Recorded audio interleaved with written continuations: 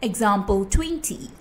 Find the inverse of the matrix containing the elements 1, 3, 2, 4 using elementary row operations. We are going to find the inverse of the matrix containing the elements 1, 3, 2, 4 by using elementary row operations, ERO. Let's call this matrix A. To execute the process, we first construct an augmented matrix in the form of AI.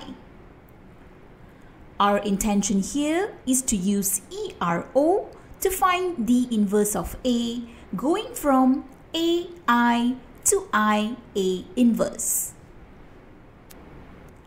So we have matrix A containing the elements 1, 3, 2, 4 on the left and I, which is the identity matrix 1, 0, 0, 1 on the right. The first row here is referred to as row 1, written as R1, and the second row is referred to as row 2, written as R2. In order to get our new row 2, we compute row 2 minus 2 times row 1. This gives us the elements for our new row 2, 0, negative 2, negative 2, 1. We have been able to make our 2th element to be 0, putting us on track to getting the identity matrix on our left.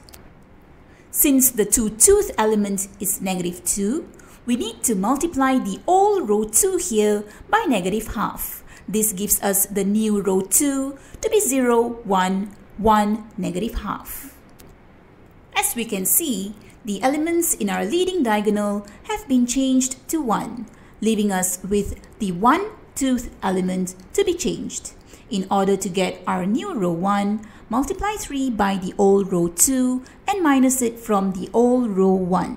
This gives us the elements of our new row 1 to be 0, 1, 1, negative half.